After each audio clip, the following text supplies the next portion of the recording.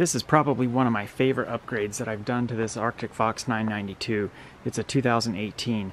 So this has the Fox landing on it. It also has a set of TorkLift GlowSteps. So these GlowSteps you see here, I had installed those as well as the Stow N Go bracket, which is that white bracket right there. I had installed those to the bumper on my previous Arctic Fox, which was a 2010 811, and that camper predated the versions that have the Fox landing. So when I sold that camper, I kept these steps, didn't know what I was going to do with them, but somebody on a Facebook group for Arctic Fox and Wolf Creek truck campers gave me the idea of how to mount that bracket. So we've got 4 steps here. The original Fox landing step had 2 steps, and there was quite a bit of space from one step to the other. And then if you're parked in a somewhat unlevel spot where you need to raise the back end of the rig, then the step up or down from the bottom step to the ground, or from the ground to the bottom step, could be as much as a foot or more. So this drastically improved the safety and the ease of going up and down the steps because you've got more steps. So what I have done here is I drilled a few new holes into the Fox landing. I also drilled a few new holes into the Stow N Go bracket. So I was able to line up some of the new holes in the Stow N Go bracket with the existing holes and threaded nutsert that's part of the Fox landing. So this bracket originally had 6 holes in it. 2 over here, 2 in the middle, and 2 over here.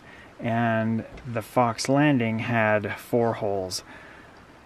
1 which is lined up right here, and then another one which is lined up right there, and then we had 2 down at the bottom directly below. So that one on the bottom, and then this one on the bottom. So what I have done here, you can see I drilled some holes here. Originally I had the bracket mounted offset so that the top of the bracket was down in this hole, using that hole. Finally I decided it would be more logical to have this top step flush with the top of the Fox landing, so I drilled some more holes. So this hole here is a new hole, that hole is a new hole, as well as this one. So this one goes into the original threaded location of the Fox landing, and so does this one. So this one I drilled a new hole in the Fox landing and put a stainless steel nylock nut on the back. So overall, I'm very happy with this upgrade. I don't travel with these steps attached because it would put a lot of weight and stress on the Fox landing. I always pull the steps off and stow them in my trailer. That's a little 7x12 cargo trailer that I haul motorcycles in, as well as any extra camping gear and lawn chairs, portable generator, all of that kind of stuff. There's been a few times where I have considered adding a 5th step, but I accommodate and put little leveling blocks underneath. And if you look here, these are the extendable feet that TorkLift sells, so I have those extended all the way at their tallest setting right now. But even with those blocks underneath, the steps are not quite level. You can see there, looking at the alignment in relation to the Fox landing, I've got just a little bit of a downward slope. So if your truck is relatively tall in comparison to my 2009 Chevy dually, a 5th step might be a nice thing to have.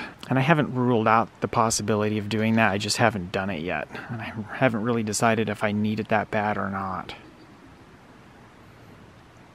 I would say if you're older and prefer steps that are closer together in vertical height, then a 5th step might be a definite must-have. But then the other thing to factor in is I would highly recommend not traveling with the steps attached. So detaching them, then of course you have to have some place to stow them.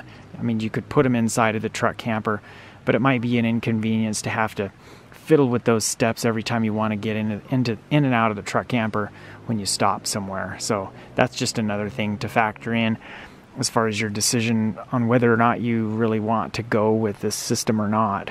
For me, it's not a big deal to just flip the Fox landing down and then stand on the tongue of my trailer and then step up onto the Fox landing to get into the camper when I'm traveling, like when I stop at a rest area and want to get a snack out of the camper, or load up with groceries at a grocery store en route, or things like that.